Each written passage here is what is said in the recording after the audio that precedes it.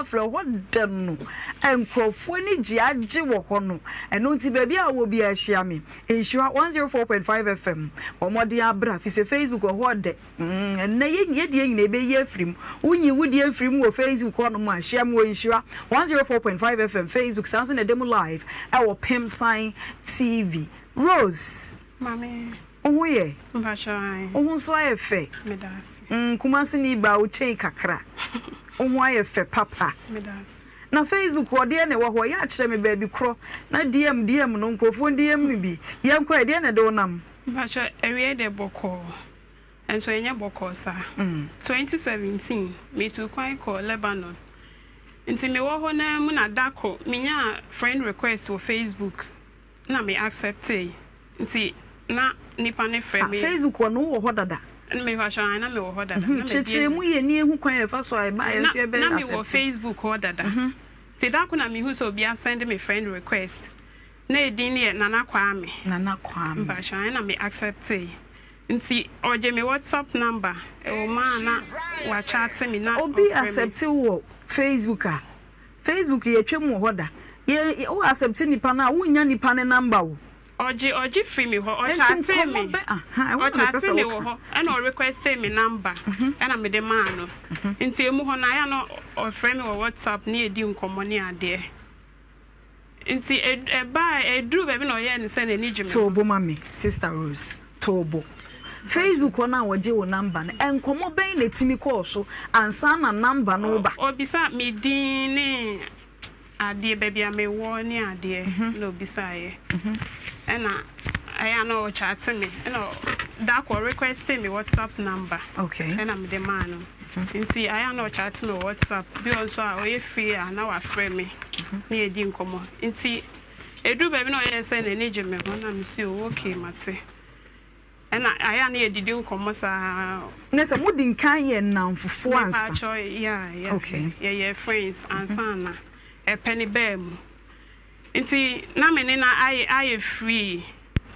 dako na oye say around 2019 no oye say opeso otu kwan ko Dubai na okodipa nti membo ano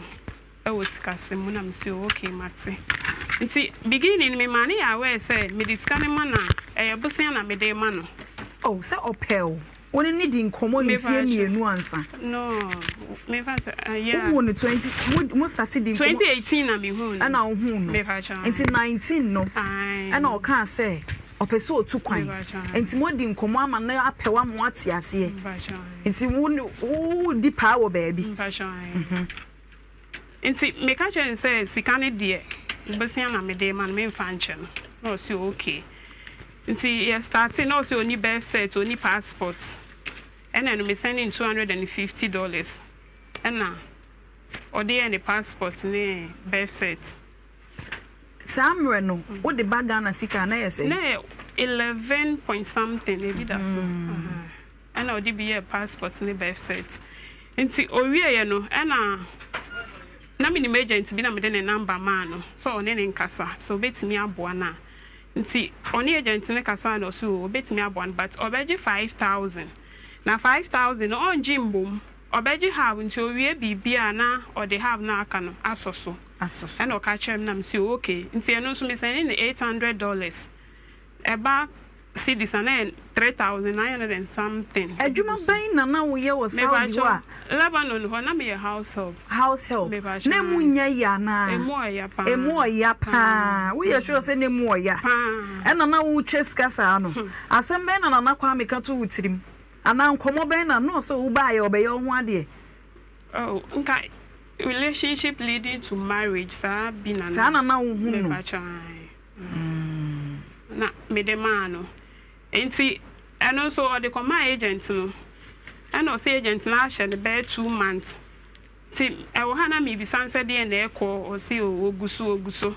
emu ho no wa akra na o ye nse o pese o kọ ne maame wo sahwi o pese o kọ ne maame ho kakra o ka kire so maame wo sahwi na say wo hu maame so o te sahwi oh me hu de ba o ka kire me enkomo ni me di nyina so chese maame no wo ho na o say o ye kokofuo wo ho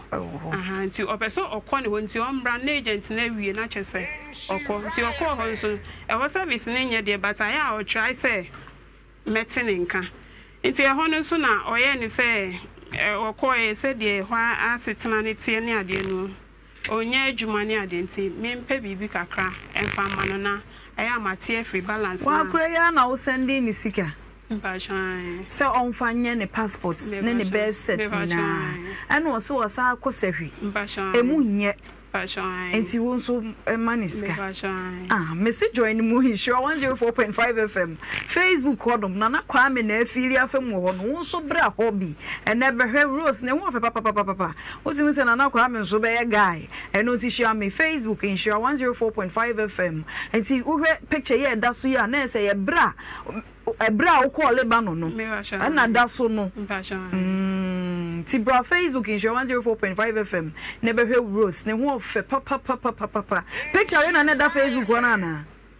Bajo debi. Enye we na neda ho no. Na picture be na neda ho no mana na kwa me hu ya. Nkwa oje wo number. Normal picture na. Na neda ho. Enti bra Facebook Insure 104.5 FM na onso be Rose picture da so papa. Okay. Eno ti time na wo ani abre na wo ye adwuma wo ho no no. Me pese me hu enkomokro pa e course wo mo ntem a. Utimi disa sika ne ma na kwa amesa adwuma ben na obusa na no so ye no so akosua du na also ye receptionist wo hotel bi okay ba na onu we ss ba na onya nto aso o che say aso mususa na ne papa free mu ntina abeka omo maame nkwa na o hwe omo ne ade e na ne nua mo nso omo doso kakra ntina maame na extra na o de o maame no papa ti ase wo nua no mo no so mi busa wasa mensro wani mire ya na mani abre pa mani abre o maame manu mu no so yedoso na unua mu na wo pese onua bia betu kwan na me pepa na wo pese onua bi betu kwan me boa de odi machikra mane ko e mane ko e na wo se de okọ ne de na chiri ba ne de ono ne ntena me mfa mana na kwa ame enti no see oye Insure 104.5 FM Facebook me patro me ba eni die mu oba Insure 104.5 FM Facebook na obehu se anti Rose fe ne ho fe dodo tina na kwa me se urade yeah Facebook yi bra hoy na nso ebia na we hia wo de ene eno nti bra Insure Facebook 104.5 FM ye di nkomo ni nyina na ye de ye futuo ema ye ho to aso e ona oda Facebook ona ada we mpachan omo fe das tina na kwa me hu no wa ntimi am wantwam no wantwam kra osese tir wosu odi wachi eno nti uba Insure Facebook 104.5 FM oba be hu se Rose fe kama ana wo sha ase se wo diska na ebre no no ono na ese ka jo so akodu kokituam enti no eho so asetena na enye ne ade ti me pay bibi kakra ma no ti eno so me send in 300 cedis me send in $200 and am say onyimu 300 cedis enti eno mu no na ode osan boso bibia na abre o ma me say oh me ma me dem na me ntwa nto ho se boso me but e wo ma ati say 500 cedis na me dey man 400 300 na me dey ba wuntimi mfa 3000 mre wo ma me da de me dey ba ya de me dey ma o so mo mfa nto asase ma me ti dia kan the investment ning na wo ye wo na kwa me mu odred yenkwai enti emu hona no oba osan ba akra back enti oba no sister agent ne ye ne na ochina wo hwa o delay enti oba ka chen so wonjai na me so okay fine enti da okwa agent no okra no o ka kire me so okọ ne ko na wakoji ni sika na me so okay na okọ ye ampan so di scan man no enti o di scan man ni ewie ye kire no and now obeka kire me say when you traveling and to bi a omuso di nkofo tu kwan na say on per agent sambia bi mom de o registered by no de ahye na eno no wakoji de but na minim de odi aye okay oka kire so wakoji ska oka kire me de okọ e hokra o friend me say wakoho Emma okọ kra na agent ni ho twen kakra na obai na ampan so de man no sa na oka kire me anti later no san beka chem say wenya company bi omudi nkofo tu kwan boy na nkasa no wahunu say wenya physical that but it was true for ne ade ye mani eden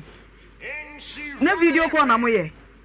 video call po de na many times anti no video call de It was once be. Na my video call. And I'm saying one no wo ye adwuma gidi. Dey I busy, always busy. Be your friend you na wo kodan ko na wo ye free na bia. O madam no pie bia. Na obetimi a friend video call kakra. No adwuma egu achi no kan. Enya adwuma ketwa. Ti video call de na. Ti se na nakwa me ne nam ho yi. Na be de won se ne picture da Facebook enya ono a. O ba ye ono. Ne nam fofo bia confirm se ono. Wonim ne nam fofo yi na. Me ba cha. To aswe. Nti obaye no okoji scan agent no ho no. E na later obeka try me say wanya company. Omode nkofo to kwa na msi okay. Nti o se oni o makasa. That time o se mbeji 2500. Nti dollars. Nti o kan na me kwa me say a huge amount. No say wo musa but almost salary ni ye nti okokra within 5 months no. Obenya me sika ma me na me so de me wona me dia nti eno no so mo beje half no or so beje either 6,000 or 7,000 cedis na am so okay nti sika na wa kwaji we agent no ho no na me sending 4,450 so on fan kan na ebeso anso 7,000 kwa 6,000 ebeso na nka on fan tua na o se ne ma me so se obeboa ne bi na am so okay nti o ni saka sika last one ni wie no dia ni saka sika npo ntimi amfrɛ me ana wan text me mpo sɛ bia sika na wo kan sɛ me nkɔgye me sendi si minua so na me ɔkɔhyia no kɔgye ye wo wonua me pa cha ba ma minua ma nkyerɛ no de na me de kɔye sɛ me de kɔma bɛ ma nti ɔhyia no kɔgye ye wantimi amfrɛ me aka nkyɛ me sɛ sika ne saka na sɛ ne nsanka ntimi 3 days na me frɛ no na me se na sika na unsa me ka se kɔgye no unsa kan ya na unsa anka na ɔsi ne saka na me se na wantimi amfrɛ me anka hwɛ ankyerɛ me ɔsi oh yeah sorry no aye busy ni ade na me se okay nti no akyire no na me bisa nse wakɔ company no ho ɔsi ɔkɔ ya ɔmo se ɔmbɛgye 7,000 na sika na ekura no nso endru 7,000 na me say yes or 6,000 na me say beginning no one na oka so mo so beji either 6,000 or 7,000 afa ye den na sika no beka won save no so mo say omo je 7,000 and also before ni dey sa no mo kan but okodru ho no omo say 7,000 nti obi sam se menye bia so so ama na me see there bi mi nye bi na me see mi nye bi nti obi sa so obenye bi wona danfo ho a no mfa nso so no nkotua nti akire na me dey ama no osi we nye bi wona danfo ho nti eho na afa mani ba me ho so na me hu se no ma bi nkoyie first na wani we minim bi odi am so ye mi bibio I don't know akire no na me ba back to my senses nti na me se mini bi no say okay na me ye say next year January na me nye bi ama no nti no say odi bekọ akoto bank okay na minya bi mana na wakoyi di asoso se be ya sika na nya basa na me say okay nti enu ache na obi sa me say menya 2,000 amano na odi asoso na odi akoma company na me si mi nya bi nti mi rekra fi time o kan say wakoji sika no na mi hu say no ma bi nkoye nti mi ye say nka me try kwan me fa kwan bi so na ma scan back nti mi ka chere ne da ko say me nuanya accident pa e serious say nso baby am won me nya sika bia am o mo mfa akohwe ni tinka sika na e won ho so onya mfa anya hwe nti nko fa ma me na me fa ma o mo mfa e won hwe me nua no aho na obeka che me say sika no enya de so de be ma me o fa ma me na o fa ma me o china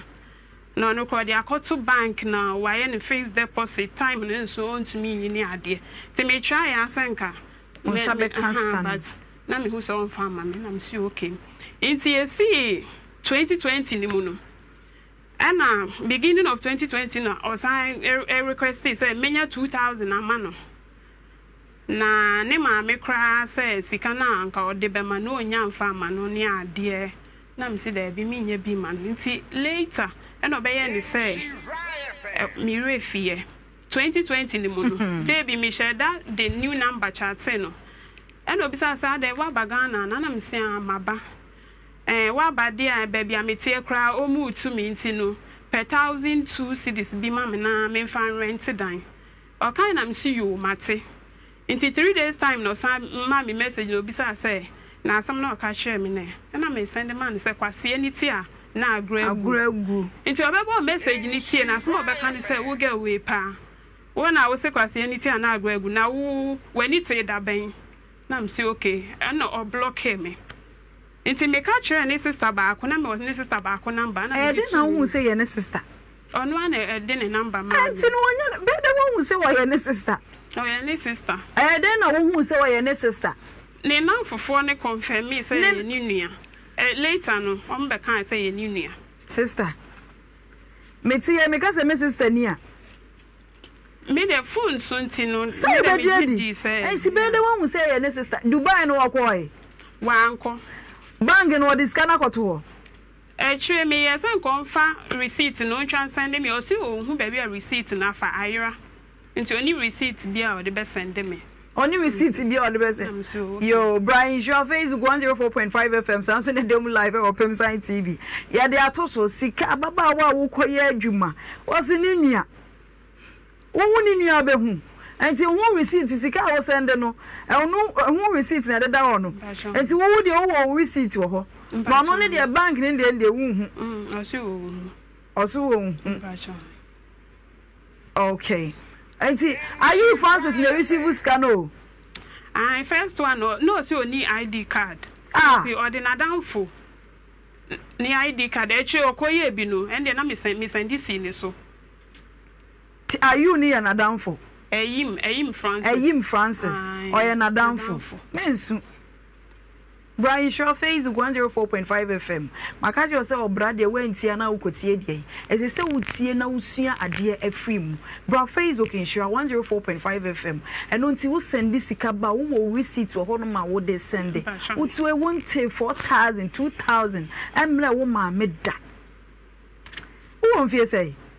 28 years now who ni say wo hia ware ana no say nipa de enya dan say bia na pressure bi da also say dan ya that time na pressure bi ana me na pressure bi ana also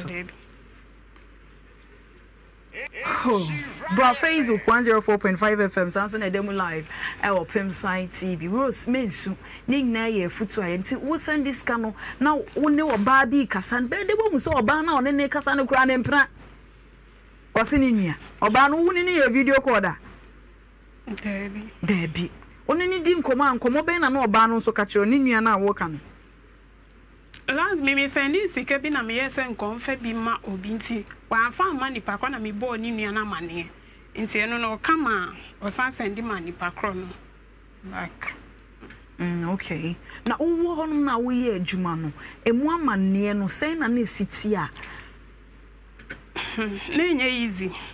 obi onim bi ade onim adwuma na eden pa adwuma na eden fi adwuma wo nkonkodo enso no at the end of the day no e chance wa ko efom akodo obeye clean Mason bra Facebook in Shaw 104.5 FM makacho say obra de obra e wo se de bia utie in Shaw 104.5 FM na wonso ababawa abrantie ma me papa wonso nya afutu e di efrim se wakoye adwuma denden ente se fie adwuma ente se wo se ente se wado nanso e chen obi a sebi ogina afuom na odo na sikani nyina wasemede brana na kwame mene na kwame na mfofo kasa mene na kwa ai kuma sini abrantie nkra ni abrantie a wanya wo Facebook wa hu se bibi wo wonsem eno na madwen hu ame pese me hu asemben na wo ka kire wo na kwame no so ono ane be ma obetimi aboa wo asase so Auntie Rose mame ensemben na kwame ka kire na kwame no te sei oh yeah, tintin tuntum kakra. Tintin tuntum. No so free. O maami wo se hwikro be so. Se hwie se free baby akoye ho na ne maami wo. But o mu nchi ankasa free Eastern region. Tan wo ka che. Wo de utwa mu ko se hwi. E no sa do ba. But o se ne nanan mu koje asase wo se hwi nti na ne maami akodi ho a o ye nti e wo ma ne maami no okọ Eastern region. Baby omutu gold no ho baby now scanner will send the bread you see if habane no ne send it o say Lebanon ho na koye baby say won de wo ho te say Ghana ha wutimi ko baby an ti no we na one me master ne ye adwuma nti e bia me pesa me send this car na me boss ne de ama we no no we ne the worker okay no de ama no akosend de ama me no de ama no akosend de ama nti wa be akosend no udina e be wo ne so receipt no so okay nti nigna na wo no na mo musika no mo de send na kwame na kwame ID card no ye wie no di me na wo so oh na emo starter ne wo so emo starter ena na wo so okay ena Facebook ne de ye na kwame ai tiene na ni Facebook ne active me ni mo DM me nim say still na active me search na me hu but recently me ne ka so still active but me nim de wire nti hu biem ti hu ni se wa block e wo bibi sa sikasem na nti na mo ntoma e basa me ka say me gi me sika no no say oni sika bi o de be ma me bia me pe bia me mfa ne nko de me ni mabusuafo pe bia ye nye oni sika bi o de be ma me okay me so me ni ba bia ko na me de be dam okay and on Tibra insure Facebook 104.5 FM and story no miensa etwa so na ye hwe se bia bibi nti be ma ho atechima e wo kwan mu abrabo ikwan so nanso obo na yire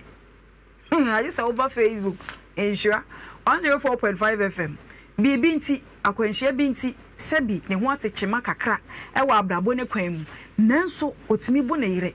ede ne beba ka oba ni mpona nke wose nkokrokro no be ma no na wose nke krokro oba no se be ya oba ne be ka se